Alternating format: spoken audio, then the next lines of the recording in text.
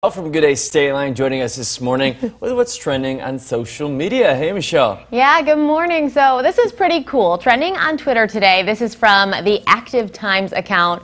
The best virtual attractions in each state. Because, of course, even though we are out and about a little more than we have been in the past few months, we're still not really going everywhere that we want to. So it is a very, very cool article. It takes you through the entire country. But I, of course, wanted to focus on the state line. So in Illinois, the best virtual trip you can take, you can see it right there, is to the Art Institute of Chicago. If you go through their website, there's so many different paintings that you can see right there on the web, and there's also the story behind it, which of course is what you go to the museum for, usually the little placard with the story. Well, instead it's right up close. You can even zoom in on your computer or your phone. Paintings there include American Gothic, Nighthawks, and water lilies, which are all very popular. And the top virtual experience in Wisconsin is completely on the other end of the spectrum, but this is a really cool website. It's Lakefront Brewery in Milwaukee. And if you go to this website, so you can obviously see right there, this is like the opening to the virtual tour.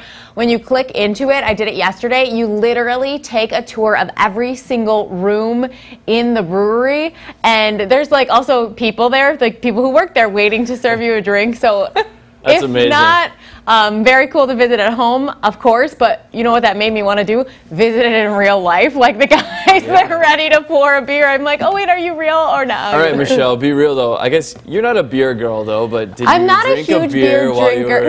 were... No, when I was Googling this yesterday, no, I was sitting right there on the other side of this That's room. amazing. See, I feel like it's really cool. I like the ones that you showed too, where you can sit and eat with the animals, things like Yeah. that. I don't know about a restaurant though, because like you said, you see the food and you're like, I want to go there. Yeah. I want to go there. I think the idea with the pretzels museums, though, is they want you to want to come, even though you're being able to. I mean, you're see it. seeing, and then you just want to see everything in person Yeah. and everything. I was laughing though because, are you the kind of person that will read each painting? Will you actually?